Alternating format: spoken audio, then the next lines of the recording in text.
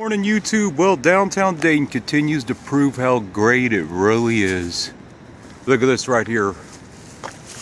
Windows busted out on the sides of the window here. Yet they tell us how great downtown is, but it's still the same dump that we remember it. Yeah.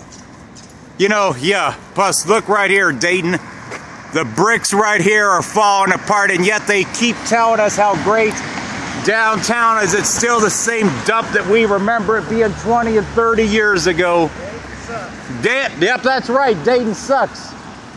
And you know, you have these housing developers like Charles Sims who tell us, oh, there's downtown is thriving, but yet the guy lives in the suburbs. But here's your thriving downtown for you people.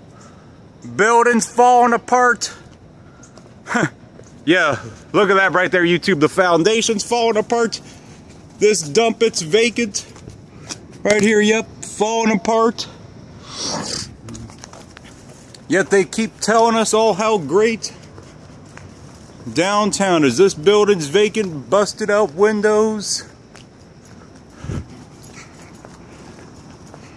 And like that guy said back there, Dayton sucks. Yeah, look at this right here. Busted out windows. And this building right next to it, this is also vacant. Right here at the corner of South Main and approaching 5th Street right here. So yeah, keep telling us how great downtown is. Because the proof is in the pudding that it is not great. 211, this is vacant right here. You can see how they kind of mask the shamefulness of trying to cover it up. And you see how the boards are a vacant construction zone. Yeah, right. See how they mask the shamefulness of it. 211 managed by, you know, by nobody. So it looks like nobody may not even own this piece of crap anymore.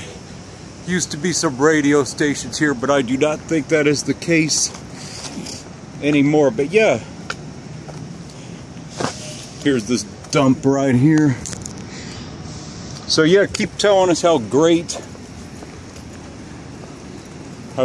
downtown Dayton really is right here.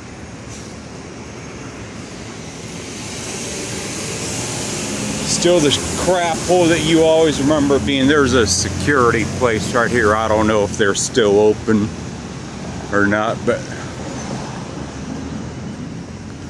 this used to be a college bookstore right here. I do not know if it is still open or not, but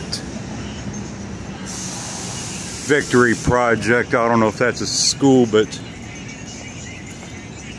Dayton Chess Club, they look like there's really nobody here, so I guess a place for people to play chess. I guess I don't really know how much activity they get.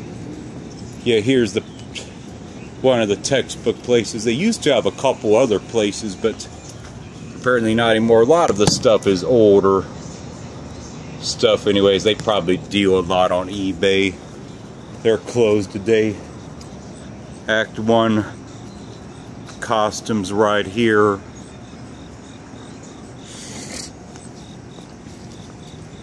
Barber College right here. So they've been here for a long time. And then the Spaghetti Warehouse, this is actually one business that has survived for quite a long time downtown, but apparently they're still holding up. But anyway, that's it for this one.